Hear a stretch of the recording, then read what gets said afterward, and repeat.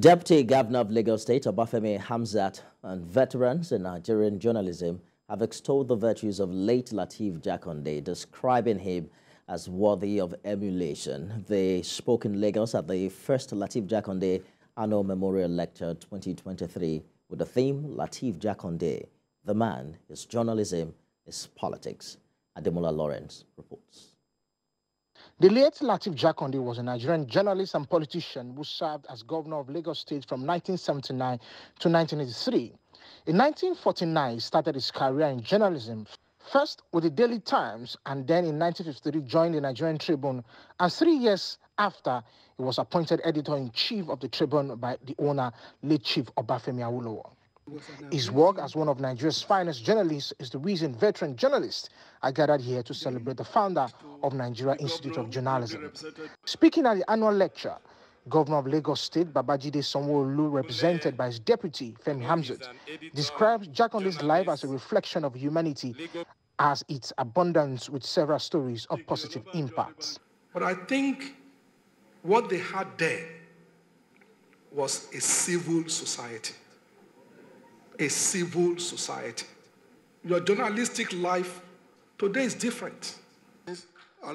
For former governor of Ogun State, Osoba, he says the late Lateef Jakande was a grassroots governor loved by residents in the state. And he would listen to everybody like any doctor would do.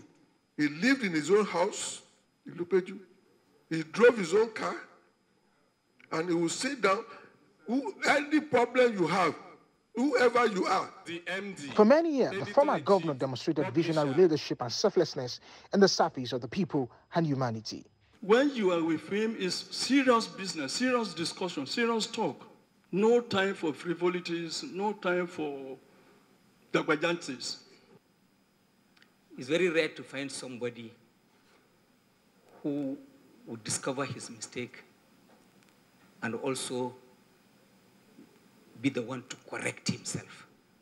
With all that he did, I don't think, and that is on record, that he allocated or gave anything to either the wife or any member of his family in 4 years and 3 months.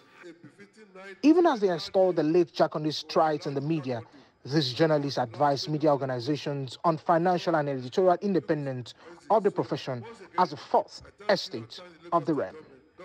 Ademola Lawrence, TVC News, Lagos.